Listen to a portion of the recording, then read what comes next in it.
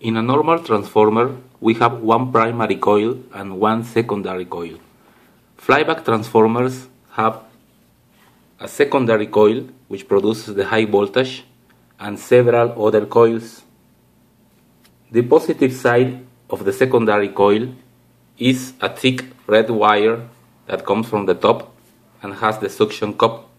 We need to identify the ground side of the secondary coil, and among all of the pins of the transformer we have to find the primary coil also. Make a draw of the bottom side of the flyback. This flyback has 10 pins, and we need to measure the resistance between every contiguous pair of pins.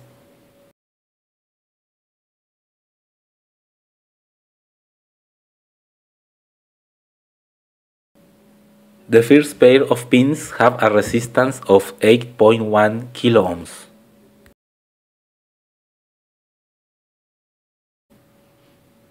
Write this resistance in your drawing and continue measuring all of the other pair of pins.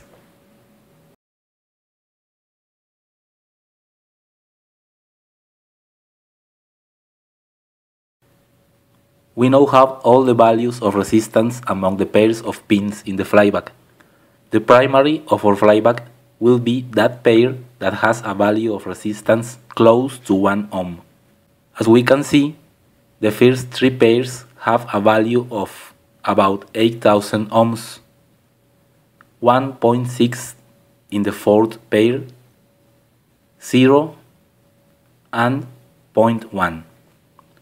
Therefore, the primary of this flyback will be the fourth pair that has a value of 1.6 ohms. The positive side of the high voltage secondary is the thick red wire in the flyback. We have to find which of the pins in the bottom corresponds to the ground.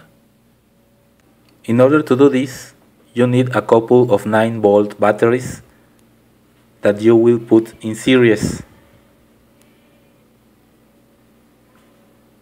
Then use an alligator and connect to the negative side of the batteries.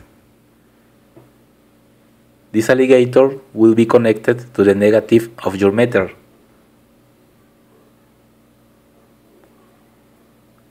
Then the positive of the meter will be connected to the positive side of the flyback secondary.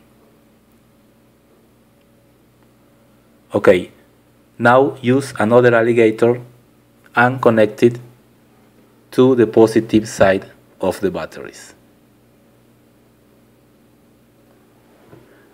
Your multimeter has to be in the voltage range.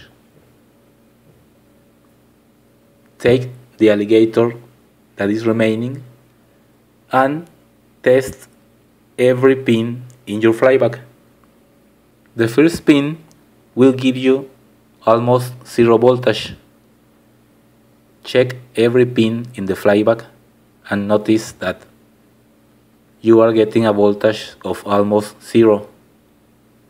Continue checking all the pins until you have a voltage that is non-zero. In this case, we have 12 volts, and this indicates that this is the ground of the secondary.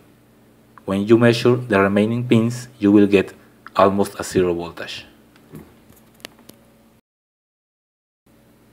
Therefore, the ground of the secondary will be that pin that gives you a non-zero voltage when you measure it using this technique. Some larger flybacks, such as this one, have more pins. In addition to the pins in the horseshoe configuration, we have 2 additional pins that correspond to the high voltage capacitor that is internal to the flyback. These 2 pins will not be used to find the primary nor the secondary, so we will only concentrate in these pins. Here we have our flyback ready to connect to a driver. We have the primary and the high voltage secondary, positive and negative.